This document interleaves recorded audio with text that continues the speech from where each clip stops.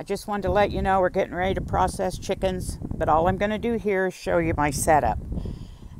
This is how we do it. The old farmer built a table and put cones in it. That's where he dispatches the chickens. Then we dip them in this, my turkey pot, it's back. We dip them in there. You got to do that to break the feathers loose, and you put it in scalding water. I think it's about 160, 170 degrees. And here's that whiz-bang chicken plucker I told you about that my husband built. He got everything, excuse me, here on the farm, with the exception of these rubber fingers and the metal base. And the rest he built. He by no means invented this. I mean, there's a lot of these out on the internet, but this works the best for the numbers that we use to process. And then I'll show you a chicken going through it later, but the feathers then deposit down into that old laundry basket. Then once he gets all the feathers off, then he lays it on this table, and that's where I do the processing. Today all I'm going to do is chunk it up and clean it up as fast as I can, so I don't think this is going to take very long. We just have a few to do. I sanitize all my equipment, scrub it down with dish soap, and then I bleach everything.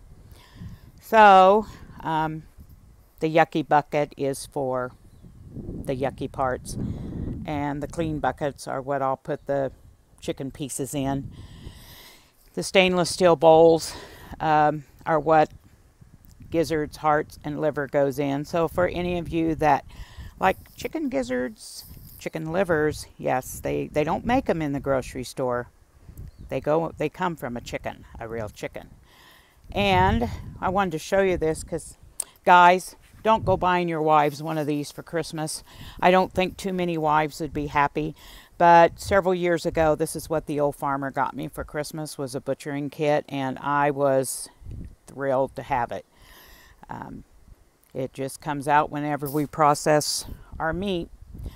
So anyway, we have a large kennel that we will put the chickens in. See Remy, she's out there waiting for a ride in the gator.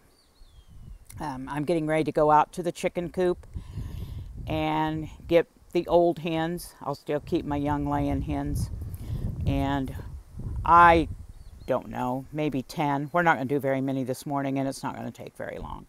This afternoon I'm going to can and make broth and chicken soup. That'll take several days to do all of that, probably. Anyway, next video will be the one probably most of you aren't going to want to watch.